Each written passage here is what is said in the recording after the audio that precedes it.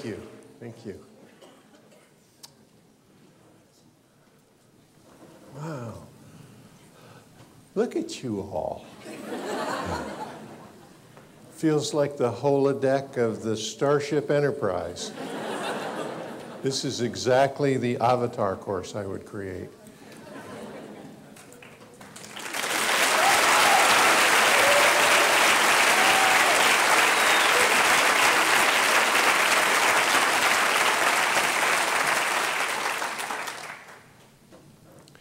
In Living Deliberately, I briefly outlined the content of 4 types of belief systems.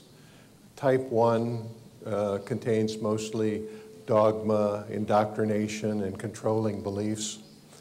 Type 2 contains common sense beliefs. Type 3 contains scientific, fact-supported beliefs.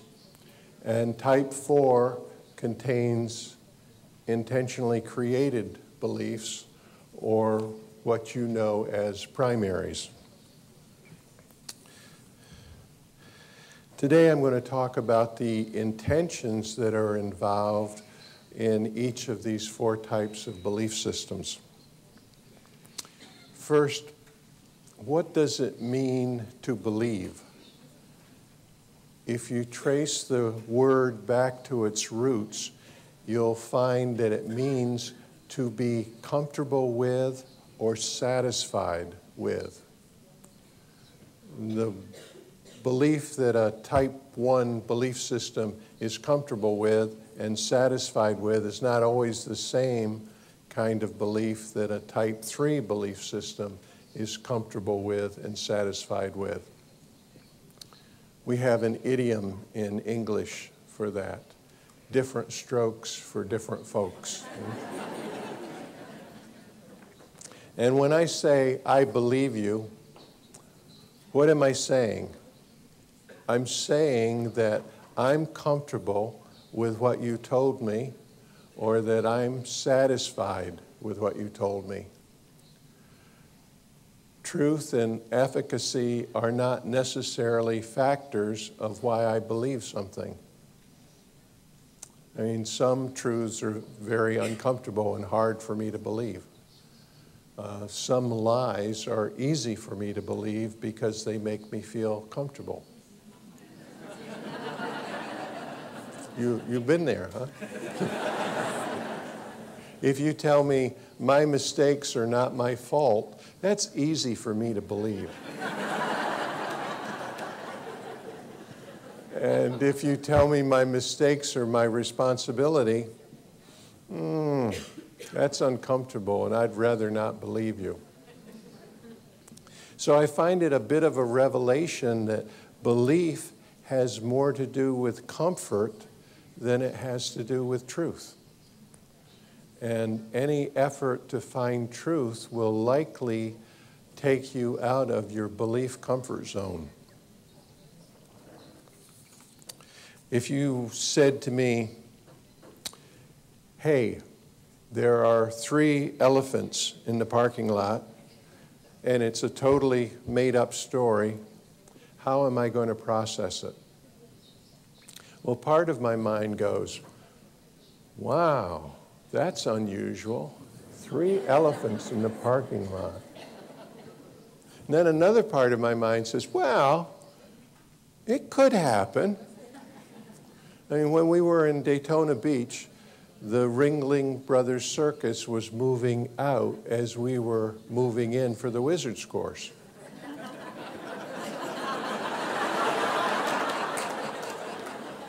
And the Ocean Center has a big freight entrance that they call the Elephant Door. Honest to God. Elephant Door. And just after the elephants were taken out of the Elephant Door, our sound truck drove in the Elephant Door. I mean, 5 minutes sooner and the elephants and the wizards would have run into each other. So I've had that experience, and when you say, hey, there are 3 elephants in the parking lot, I check my experiences and I decide, Yeah, that could be. Yeah, that could be true. And there are 3 elephants in the parking lot. You see, in a type 1 belief system, yeah, it could be true amounts to verification. So I believe your story because it could be true. And I even pass the information on to someone else.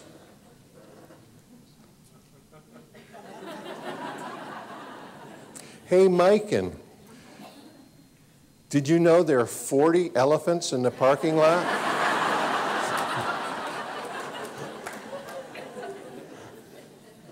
Now, I've been known to tease Miken occasionally, and April Fool's jokes and that sort of thing. So she's going to receive my story about the 40 elephants in the parking lot with a lot of skepticism. Doesn't feel comfortable to be fooled. She goes, "Sure, Harry." Well, would you believe 3 elephants? You see, maybe she's checking her experience now to see if that could be true. And as long as she's checking to see if it could be true, I'll tease her a little. And one of them stepped on your car.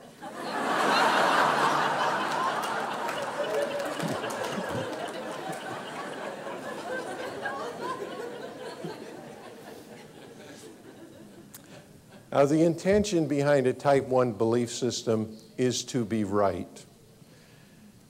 And type 1 belief that's very comfortable is, I am right and they are wrong.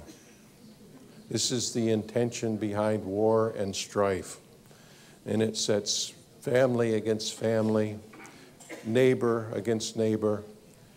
I am right and they are wrong. Type 1 believing is more or less taking an inventory of your memory and determining the plausibility of some statement. And as long as you come up with, yeah, it could be, and the source of the information is making you right, you will be persuaded.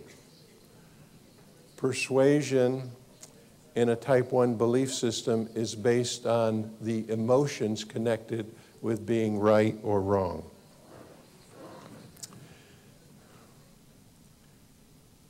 That's the type 1 process of believing. Someone says something, it sounds plausible, and you get this little emotional surge because what you suspected was right really is right, or what you suspected was wrong really is wrong. This is also the formula for getting elected by a large group. You say something, make it sound plausible, and stimulate some righteous emotion. Most political platforms consist of type 1 beliefs. Okay, let's move up a level to type 2 beliefs. See what it means to believe there. With type 1 believing, you check the record to see if a statement was plausible, but with type 2 believing, you don't have to check for memories because you already know. You know without looking. See, knowing has more certainty than remembering. How many times do you have to experience a cause and effect sequence before you know? I mean, how many times do you have to repeat an action always producing the same result before you can know without looking what the result of the action is going to be? You just know. That's a type 2 belief. Type 2 beliefs are common sense, and there's really no effort involved in believing them. You just know. If someone tells you they dropped an object on the floor, they dropped an object and it fell to the floor, you're going to go, "Duh, what did you expect?" You know? You don't have to check to see if it's plausible or if the person is making you right, because you know that dropped objects fall to the floor. And now if someone were to say that he dropped an object and it fell up to the ceiling, you're not going to feel that your righteousness is threatened. You'll just consider that the guy is some sort of a whack job, you know? The intention behind type 2 beliefs is to conform and act rationally. And in this case, rationality is based on transparent beliefs that everyone pretty much agrees on. If you want to persuade someone of a type 2 belief, you appeal to their sense of conformity. Okay, let's move up another level to type 3 believing process. If you want to experience a complicated believing system, explore a type 3 system. The intention behind type 3 beliefs is prove it. And you're going to persuade someone by presenting facts that support your theory and disputing facts that don't support your theory. Now, there's still this shadow of an urge to be right from type 1. But type 3 is the realm of physical sciences and facts and hypotheses and propositions and suppositions and theories, and especially measuring devices.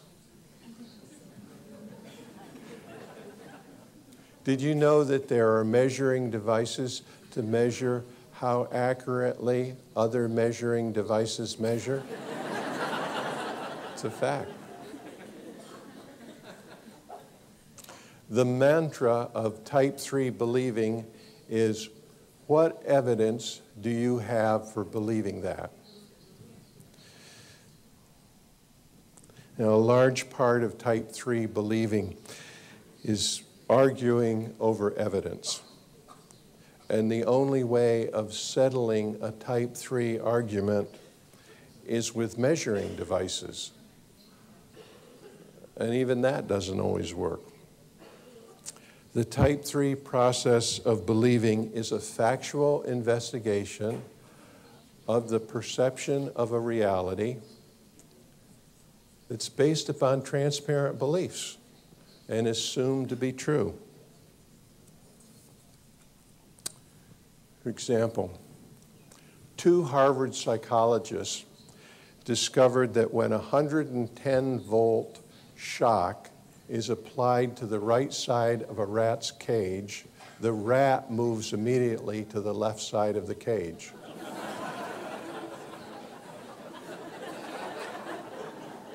And from the experiment, they were able to conclude that rats are intelligent enough to avoid being shocked.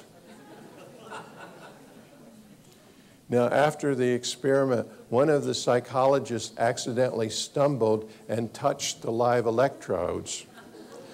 And responding to his screams, the other psychologist, instead of moving away, grabbed the first psychologist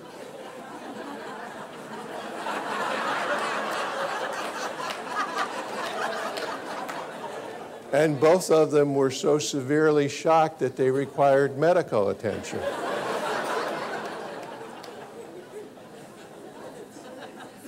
Proving that a rat is smarter than 2 Harvard psychologists.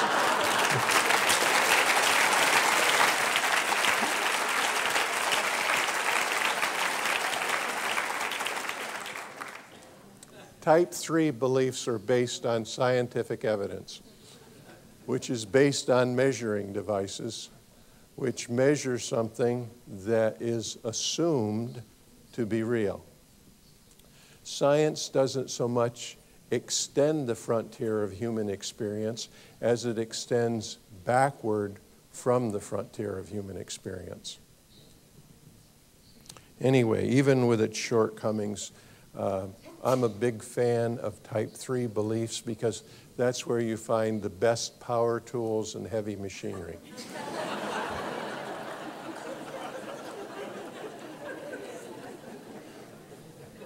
I mean, why travel across space by changing consciousness when you can ride in a rocket ship? Come on, you know? The type 3 believing process is a maturation of the type 1 believing process, and type 2 falls somewhere in between. So you have here the evolution of the believing process. You have a linear evolution of child, adolescent, adult, and you might think, that's it, you know? Superstition evolving into the scientific method. Where else can you go? Have you ever noticed that when a process is close to reaching perfection, that there's often a sideways step that opens a whole new vista? We don't just evolve linearly. Sometimes we mutate sideways. When the electronic vacuum tube had evolved to near perfection, there was a sideways step into the transistor. And when propeller-driven aircraft had almost reached perfection, there was a sideways step into jet propulsion. And when reptilian scales had thickened and reached their maximum insulation value, there was a sideways step into feathers. And feathers, which were developed as a protection against the cold, took a sideways step into flight. Well, Avatar is a sideways step into a type 4 belief system. And the intention in a type 4 belief system is create deliberately. And the sideways step is what makes Avatar different from other practices. I mean, many people, positive thinkers, inspirational speakers, have speculated that you could create an experience simply by believing in it. In fact, many contend that's what people are really doing all the time. And the crux of a type 4 belief system is that the process of believing comes before the process of experiencing. See, type 1, 2, and 3 belief systems look at the past experience to determine present believing. Now we're talking about a paradigm in which present time believing determines future experience. This really reshuffles the deck. And the whole concept of believing in something because you're comfortable with it just goes out the window. Because you cannot be comfortable with something that you haven't created yet. I mean, the definition of belief in type 4 belief system is closer to create forward rather than to be comfortable with. I mean, the whole believing process has changed. Section 2 of Avatar is a demonstration that belief can create experience.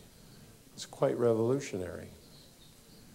The believing process has taken a sideways step from passive observation and deduction about what already existed in the past into an invitation to create what you would like to experience in the future. And when you learn to do this, not just talk about it, the skill is priceless. You learn how to create a belief with enough certainty that the experience actually arrives. Wow. Well,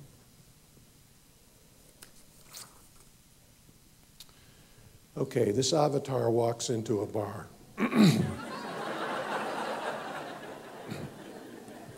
And he says,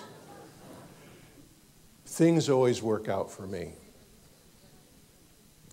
And the type 3 scientist, taking out his power measuring device, which also samples and weighs, says, do you have any evidence to believe that things always work out for you? And the avatar says, nope, things just always work out for me. And the type 2 rationalist, you know, he's carrying a whole list of secondaries, says, do you have any reason to believe that things are going to work out for you? And the avatar says, nope. Things just always work out for me. And both the type 2 and the type 3 get very agitated.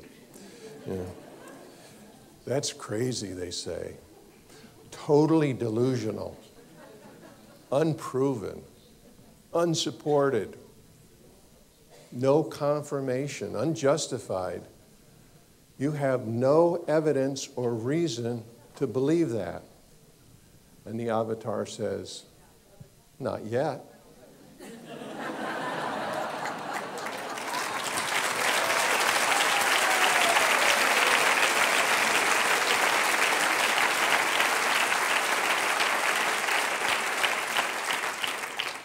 You see, the avatar has realized that basing her beliefs on the past is like driving a car by watching where you've been.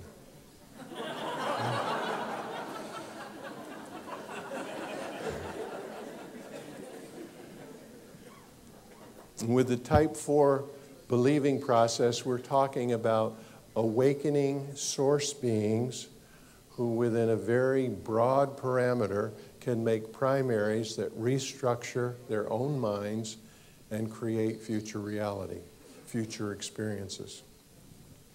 Now, that's a concept that may take getting used to, a source being who can restructure his or her own mind. Is your mind controlling you, or are you controlling it? And if you're entirely new to this concept, the first question you need to answer is, who does my mind belong to? And the next question is, who decides what I believe? Do the past events of the physical universe control my mind, or do I control my mind? My mother, bless her heart, could sometimes be an impatient woman. Was your mother ever impatient with you?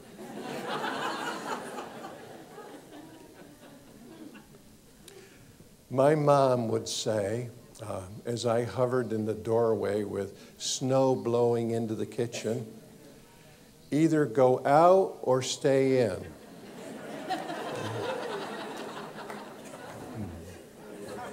This, of course, presented me with a problem. Should I go out or should I stay in? And finally, as I stood there with the door open, snow blowing past, my mother would give her final direction. Make up your mind or I'll make it up for you.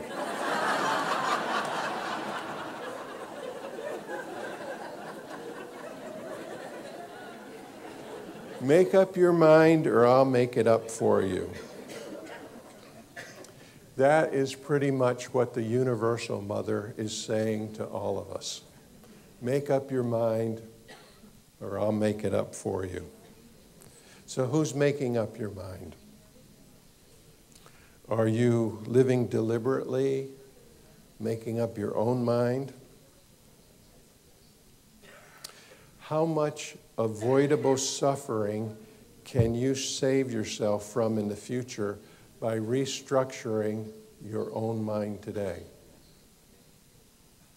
I mean, when people really understand the consequences of what you're doing here, I mean, they're going to drop everything to do Avatar. Millions of people are trapped in comfortable beliefs. And these comfortable beliefs will continue to self-sabotage their lives, their jobs, their health, their relationships. And they're blaming events that they believe they can do nothing about. This is all called victim consciousness. So discovering that most difficulties are the result of your own comforting beliefs and that you can do something about them is a huge step. I mean, it's a discovery that requires effort and courage to confront. But you can't become a basketball star by reading about basketball. And you can't become an avatar by reading about Avatar. You have to do the training. And I was going to say, and boy, is it worth it. But since you guys now have firsthand experience, let me ask you, is doing Avatar worth it?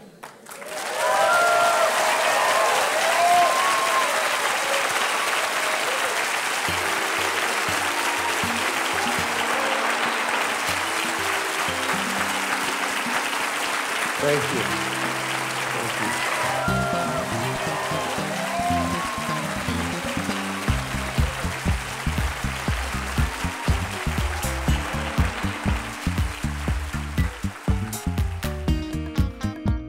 Explore and understand the relationship between your beliefs and your experiences. Discover more about Orders of Belief Systems with the Belief Management Mini-Course. Ask an Avatar Master or visit avatarepc.com.